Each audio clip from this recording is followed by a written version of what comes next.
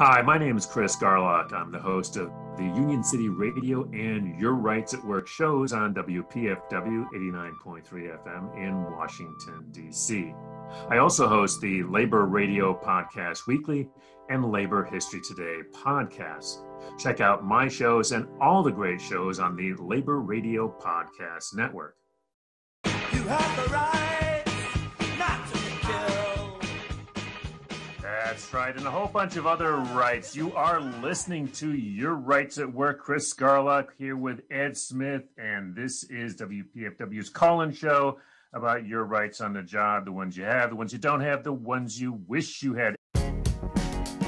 Dear friends, welcome to the Labor Radio Podcast Network series, highlighting the work of network members. The growing network of over 70 shows in 4 countries serves as a one-stop shop for audiences looking for labor content and as a resource for labor broadcasters, podcasters, and content producers.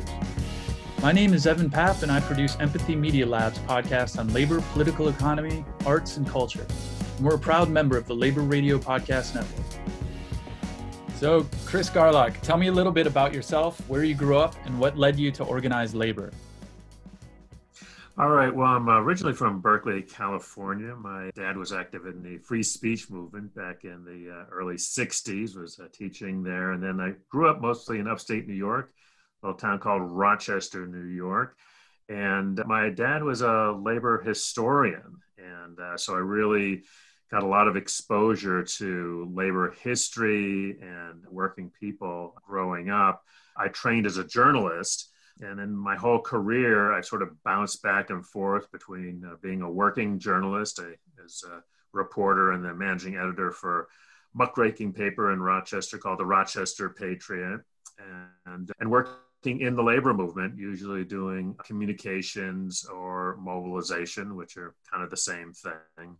And that's where I find myself now, working for the Washington AFL-CIO, Labor Council here in Washington, D.C., but doing communications and mobilization work. And I spent 2 years after I left Rochester about 20 years ago doing radio with Jim Hightower in Texas, and really got bit by the radio bug at that point. And so here in D.C., I got involved with WPFW, and I host a weekly show called Your Rights at Work. It's a call-in talk show. People call in with their issues about rights on the job. It's co-hosted with Ed Smith, who's a labor lawyer. And the problem that we found is that people tend to think that they have rights that they don't have, or conversely, they tend not to know about rights that they do have. And in almost any case, it's almost always better to be part of a union than not. So, and then I got into podcasts in the last few years, and that's been a real interesting learning curve and challenge. Well, you touched about it a little bit, but there's a lot of people who are coming up and weren't raised in unions and may not be interested or aware of labor news. Could you talk a little bit more about why you think unions and organized labor are important and should be covered more?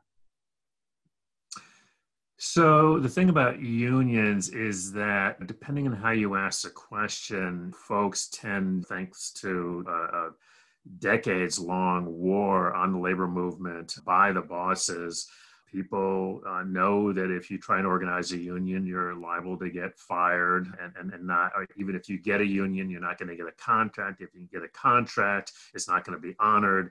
So it is very, very difficult to be in the labor movement in this country. Conversely, people know that folks in the labor movement are paid better and have better protections and a better quality of life. My dad always had a real simple sort of a way of looking at things. He said, either people work for you or you work for people. If you're not sure what class you're in, just think about it that way. So if you got people working for you, then you're most likely a boss. But most of us don't. Most of us are working for somebody. And that means that we're workers. And if you're a worker, then whether you're in a union or you're not in a union, you have common concerns with workers of all different kinds, whether you're in the building trades or industrial or public sector, doesn't matter. And we hear this all the time.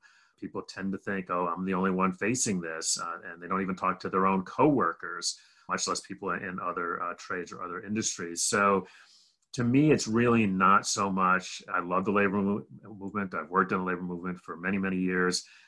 but it's really more about the labor movement in terms of workers. And workers fight back in all kinds of ways. I mean, yeah, they form unions, but they do all kinds of other things as well. Fight for 15 is a good example.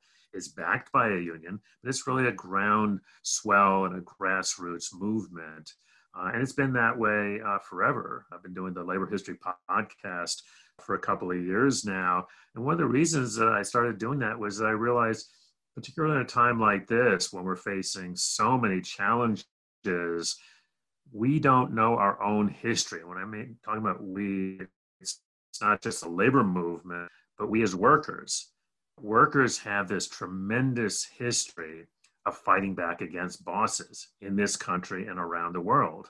And the reason that we don't know our history is because it serves the interests of the bosses. If we know that people like us have been fighting back, and winning, it might give us some ideas. And so we don't get taught about it in school. We get a few plaques or memorials here and there, but not that many. So it's not even a conspiracy. It's just that why would you tell people there's a history of fighting back if they would fight back against you? I get it. Could you talk a little bit more about your many shows? Because it's not just one show that you're doing. You've been working on a number of shows and you're producing a number of shows today. So Union City Radio is now, it's 7 days a week. We were 5 days a week, and then once the pandemic hit, we picked up the weekends as well. It runs 3 minutes during what used to be drive time, 7:15 in the morning, 7 days a week on WPFW 89.3 FM in Washington, D.C. It's the Pacifica station here in Washington.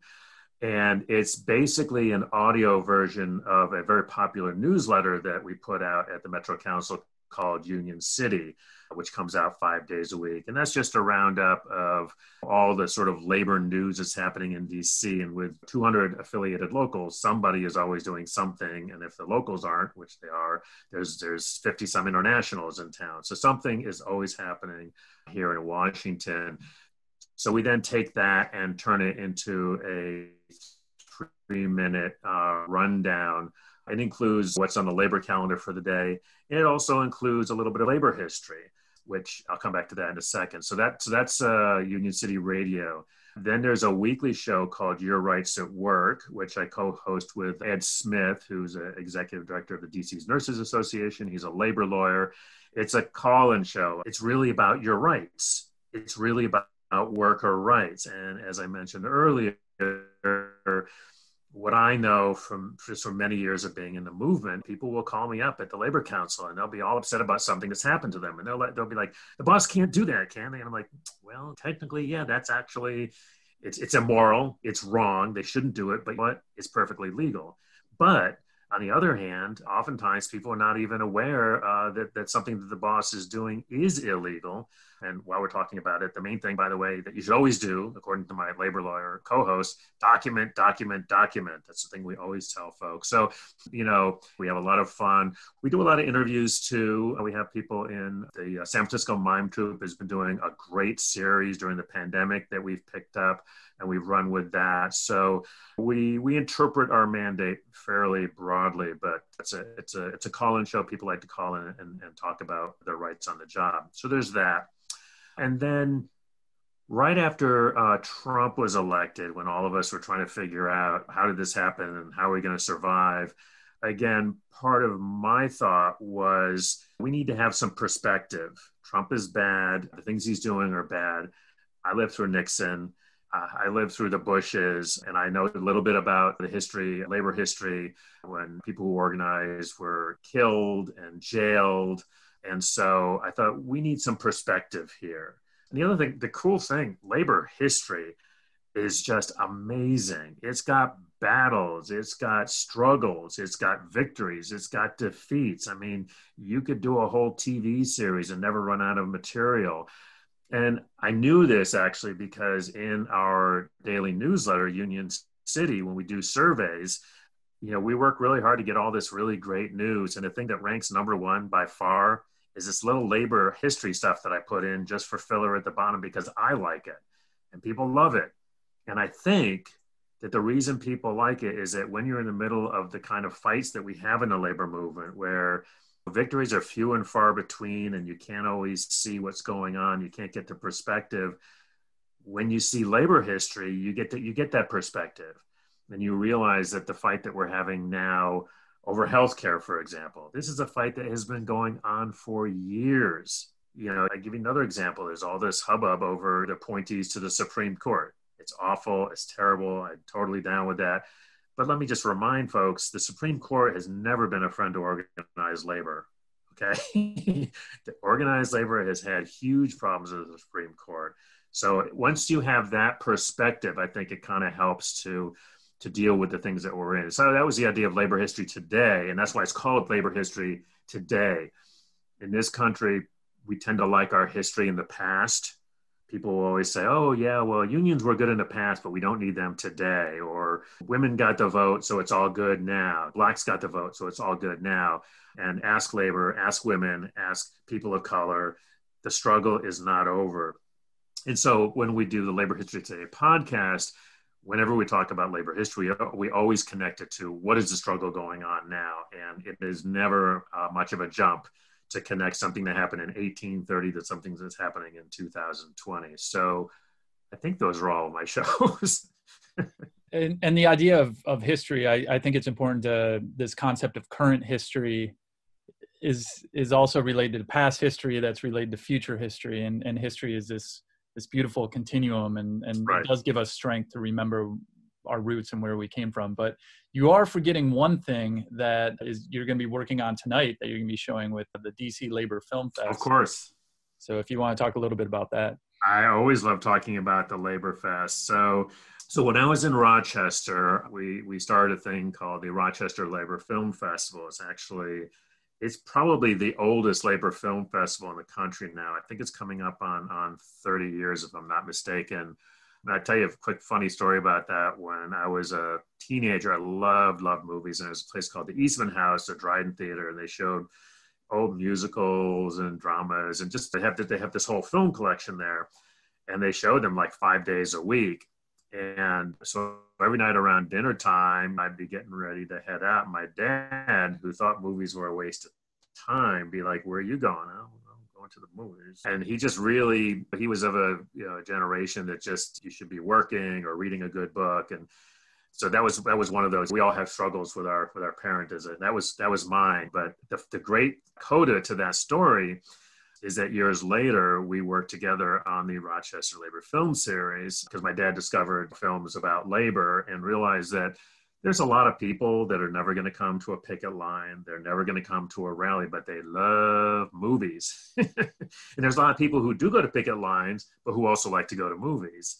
And that movies are another way of mobilizing and educating, and it's a great place, especially during the pandemic. We've been doing stuff on Zoom, and people love this opportunity to get together, particularly when the way that a lot of us see each other is on a picket line or at a rally or at one of the interminable union meetings that we all go to.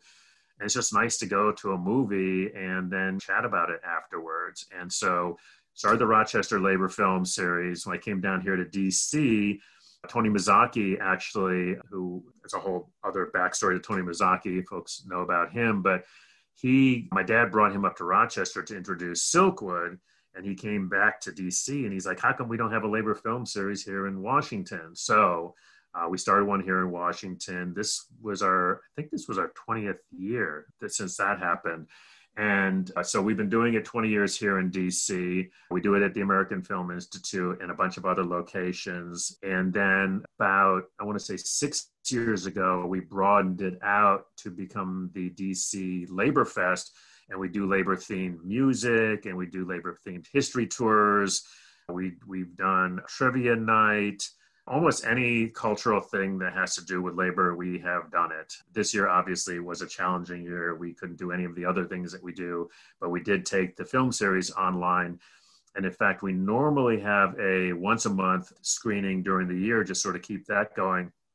We've actually been screening labor films pretty much every week we just figured people needed someplace and something to do. And frankly, we've got a lot of labor films that have been made available to us. And so that's been really, really special.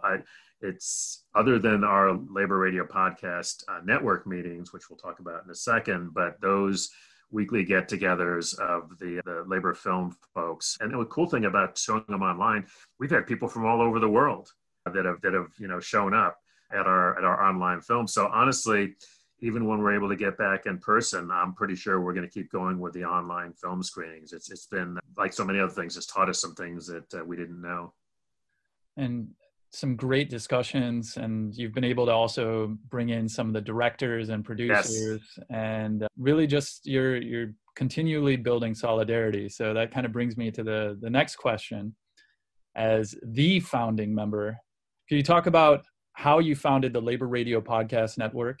And could you talk about why you think this network is important and others should take a look? Absolutely.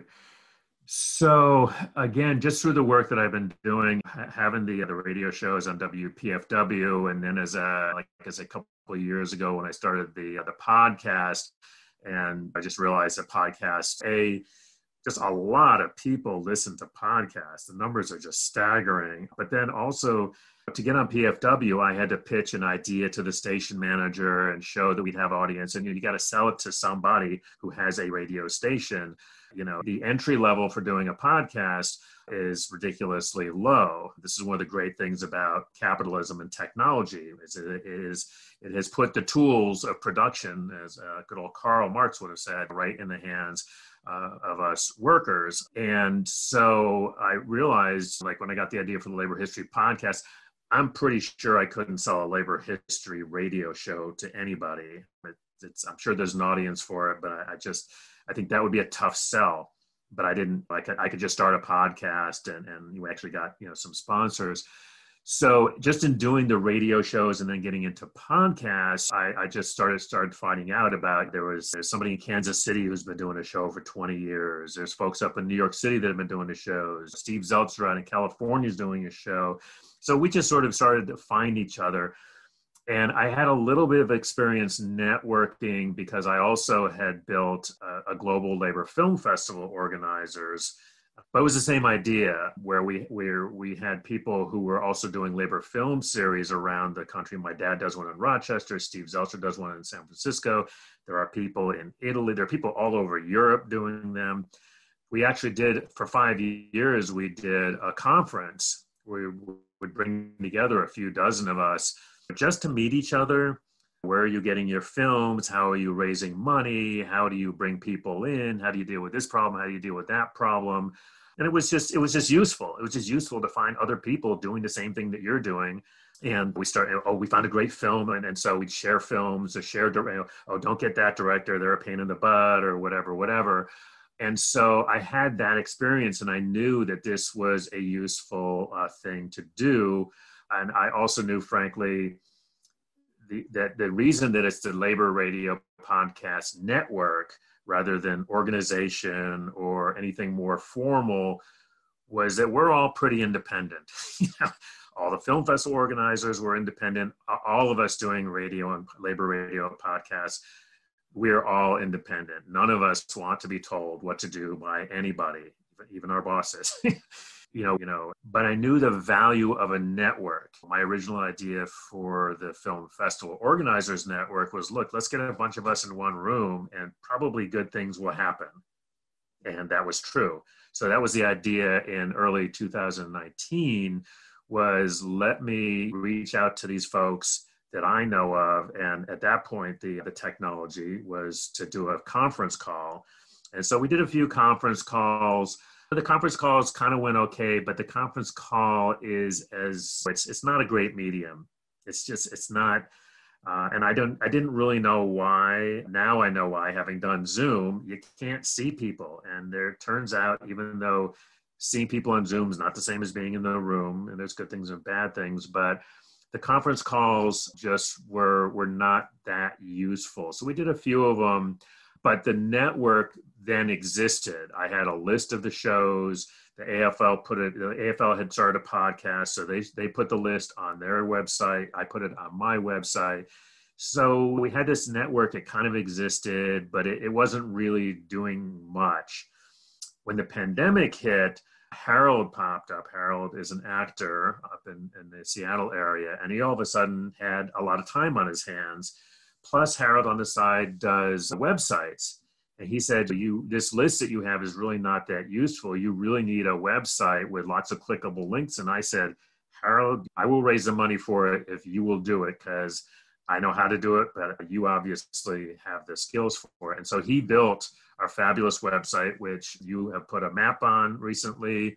I came up with a grid idea that so you can see all 70 shows right there at one time, but Harold was the one who figured out how to implement that.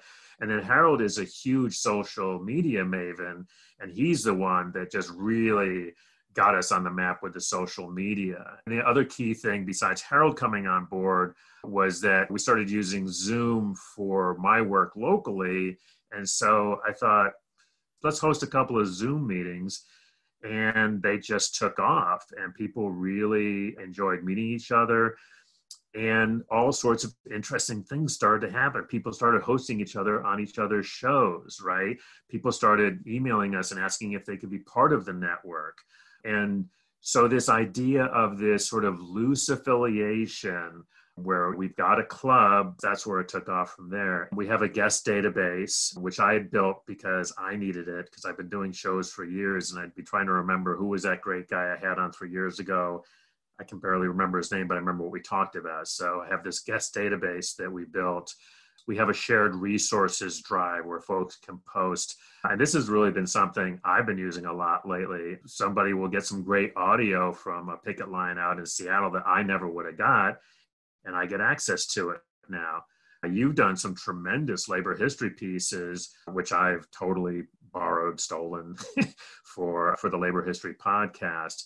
And then out of that came, and you see this behind me, the Labor Radio Podcast Weekly, which frankly, I don't think would exist if it wasn't for your work, because we now have 70 shows. And so just trying to pull, it's a selection that we choose to really highlight some of these wonderful shows, because just from going through all these shows, the amount of just fabulous content that folks are putting out, we've been doing it for like 6 months now, and every week I'm amazed. Every week I could literally not do another of my own shows and just use content from the other labor shows, which is pretty cool.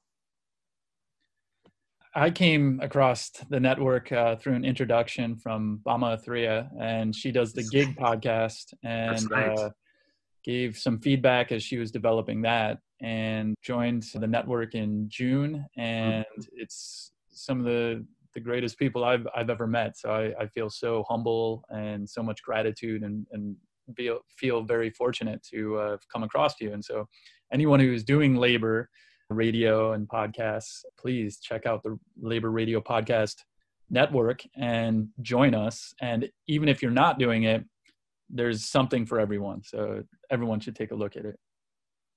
Well, and you mentioned something that I think is worth underlining, which is the generosity of spirit among these folks is just amazing. I mean, somebody gets a good guest, they share it with everybody else. They get good content, or people having some sort of technical problem.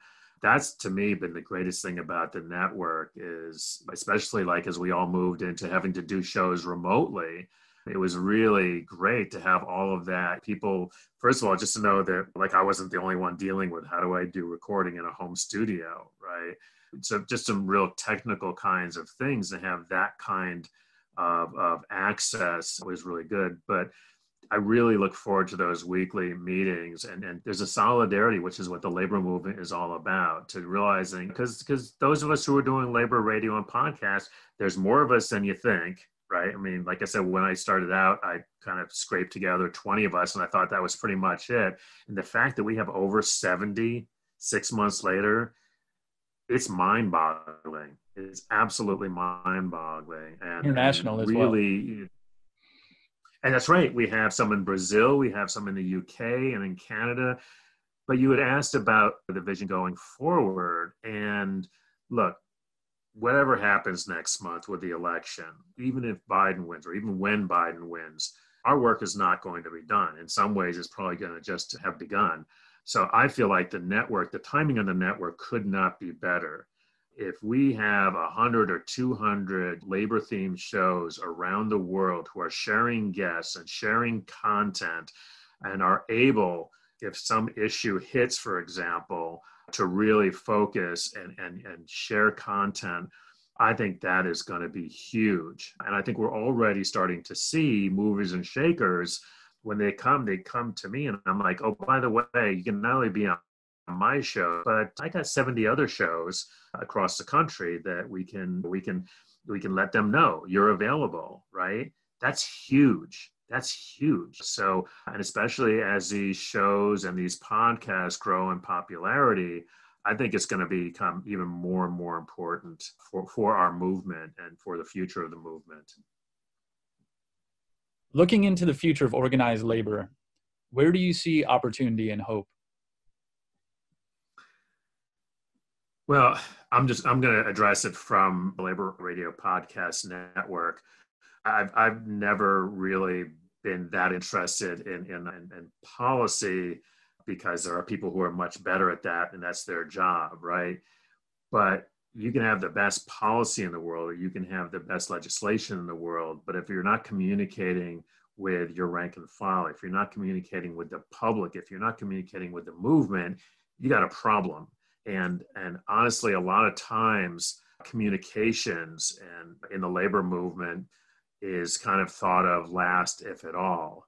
And so I'm a big believer in getting our message out to the mass media and to the regular media. That's absolutely important. But again, thanks to technology, we now have the ability to do our own media, whether it's podcasts or radio shows, YouTube streams. And frankly, this is one thing I think that the right wing has been very effective at over the last 40, 50 years, thanks to right-wing talk radio. They've developed their hosts. They've developed politicians who came up, frankly, through their rank and file. We need to do more of that in the labor movement, so that somebody who wants to run for office can come on a Your Rights at Work show and do an interview and then go and do a regular media. So we need to do that, and we need to develop our own shows, our own platforms, larger and larger. And then the sponsors, the advertisers, everything else follows that.